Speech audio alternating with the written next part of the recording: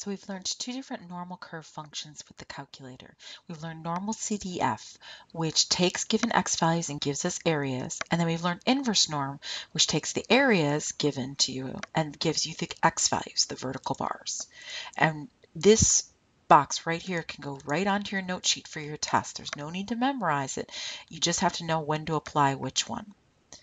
So before we move on to the next batch of problems, which we really need for chapters 9, 10, 11, and 12, I just want to remind you about the z-score.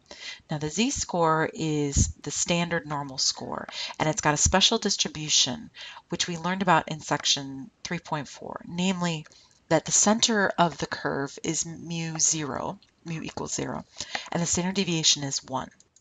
Otherwise, it's just like any other normal curve. It's just that z-curves always have mean of 0, standard deviation of 1. So we're going to find the following. We want to find the percentile rank of z equals 1.89. So you can see right there, they're giving us a z-score, right? Giving us a z value, and they're asking us for a percentile rank. So this is going to be a normal CDF question that they're asking us here. All right, so let's draw a picture always.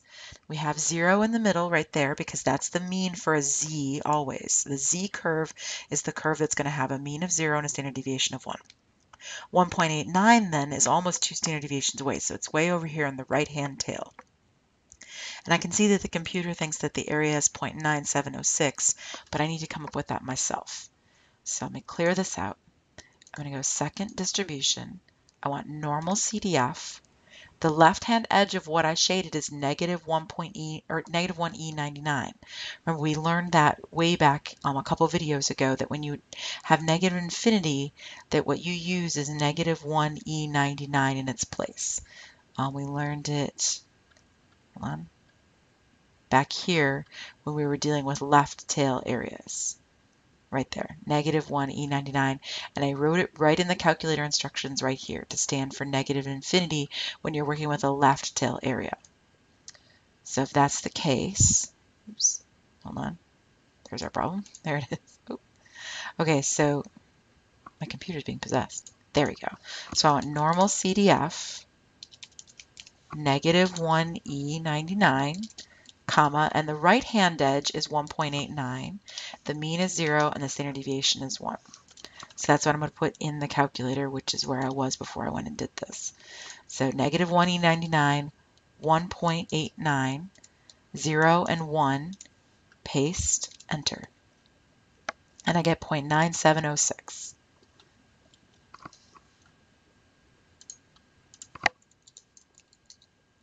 Okay, now what is that in a percentile? So remember, percentile needs to be rounded. So this is the 97th percentile, which if you were going to write it in a symbol would be P97. There we go. All right, now let's do the next one. So we want the z-score for the 72nd percentile. There we go. There we've got it. So instead of being given a z-score of 1.89 like we were in the last problem and looking for that area of 0.9706, this time they're telling us that it's the 72nd percentile. So we know that the area beneath our value is 0.72. So that's why I said the given area is 0.72, and we're looking for this z-score. You want to find the z-score here. See that? When you find the z-score, that's an inverse norm problem. This one above, you want to find the percentile rank. That is a normal CDF question. So look for what you're looking to find. So we want to find a z-score. This is an inverse norm question. And we need the left tail area, which luckily for us is what a percentile is. It's the left tail area. Then the mean is 0, standard deviation is 1. It always is for a z-score. So let me go to the calculator and pick number 3 this time. 0.72, 0 and 1, enter, paste, enter, and I get 0.583 or so. 0.583. And that's our z value, 0.583. So not even 1 standard deviation away. All right, now what about the next one? Let me find that part. All right, so here's a picture. So we have 1.3 over here on the right, and I've shaded to the right from that. Then I have negative 2.1 over here on the left, and I've shaded to the left of that. So I want the probability. Capital P right there is standing for probability. So I'm supposed to be finding probability. That means I'm going to need normal CDF. Now remember, normal CDF is always left to right. But the issue here is that I could do two separate pieces because I have two separately shaded tails. But what I could do instead is find the central area. The central area, according to my computer, is 0.8853, but let's prove it. That would be normal CDF, negative 2.1, comma, 1.3, 0, and 1. So that'll be that white region in the middle. So second distribution, normal CDF, negative 2.1, oops, clear, negative, that's this number, that button down there at the bottom, 2.1, comma, and then 1.3, 0, and 1. Paste. And you get 0.8853. So I get 0.8853.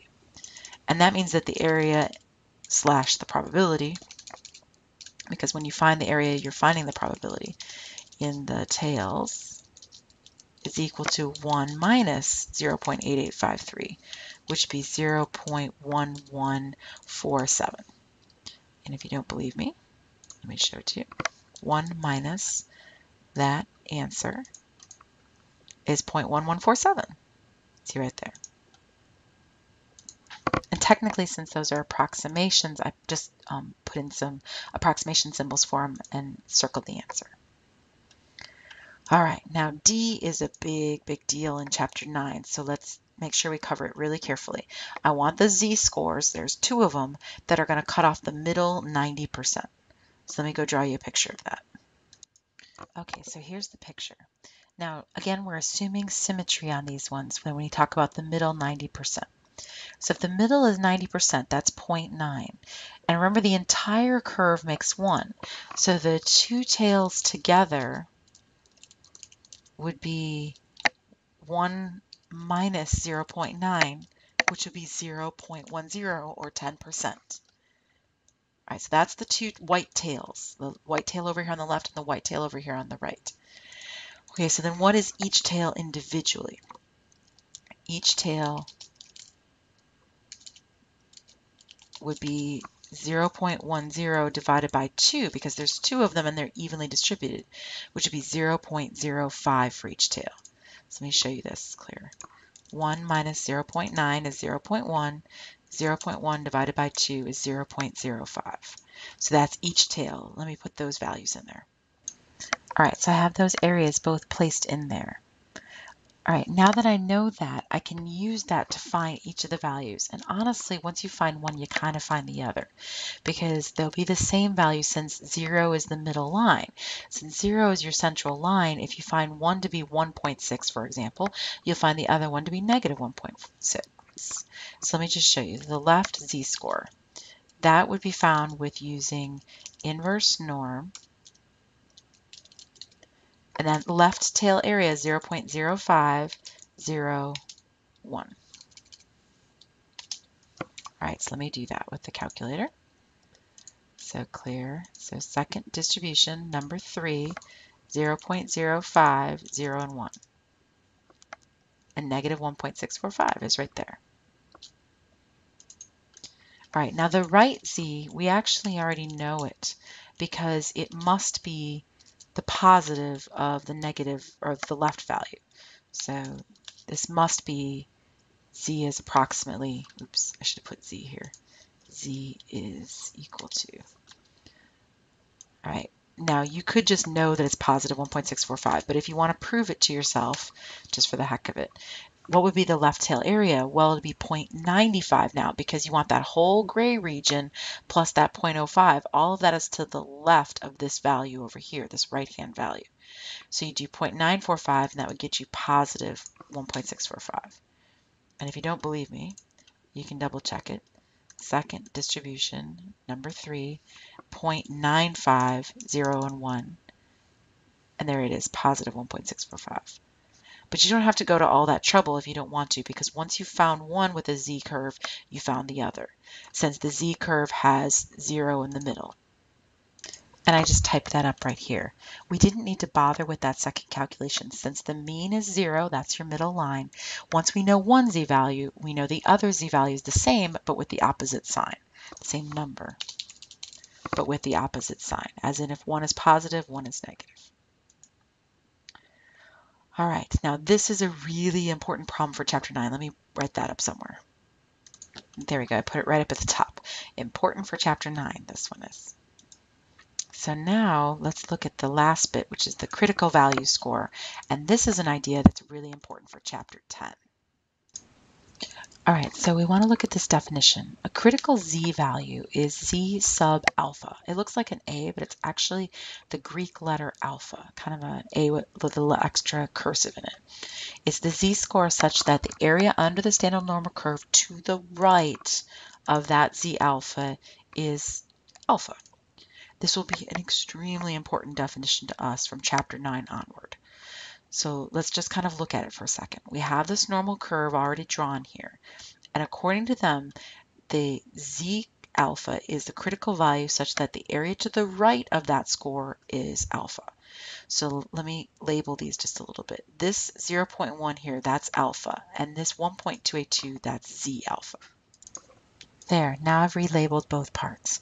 So you can see that this area is alpha, that's 0.1, and the z-score that marks it off, that's 1.282. So alpha equals 0.1, that's alpha right there. And then z alpha is equal to 1.282.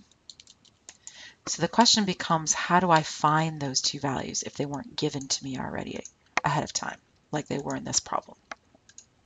And the answer is you would use inverse norm, right? So you're looking for a z. I want to find z sub 0.02. That's the symbology for it. So what that means is that alpha equals 0.02. This is the area in the right tail by definition. Okay? So the area in the right tail is 0.02. And again, this is really important stuff for later on. So the area in the right tail is 0.02, so I'm looking for a z-score that has area in the tail of 0.02. So remember that the area in the right tail, area in the right tail of 0.02. This means that the area in the left tail is 0.19, or 0.98. That's 1 minus 0.02.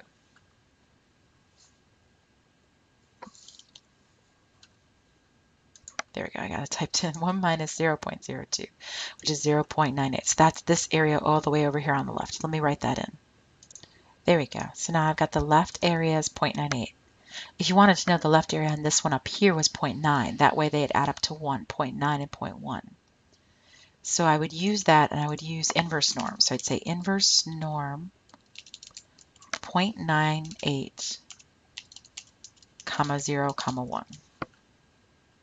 Let me grab the calculator, clear, distribution, number 3, 0.98, 0 and 1, paste, enter, and I get 2.054. And there we have it. So z sub 0.02 is the inverse norm of 0.98 with 0 and 1 as your mean and standard deviation, and that means that the value is about 2.054. All right, we're all done with that. That's going to come back to haunt you all over the place in chapters 9, 10, 11, and so on. And then the middle 95% one that I showed you up here, that's going to come back to bite you again in chapter 9 and chapter 11. So both these two calculations, make sure you really know how to do well using either normal CDF or inverse norm. Actually, this one uses inverse norm, and so does this one with the calculator.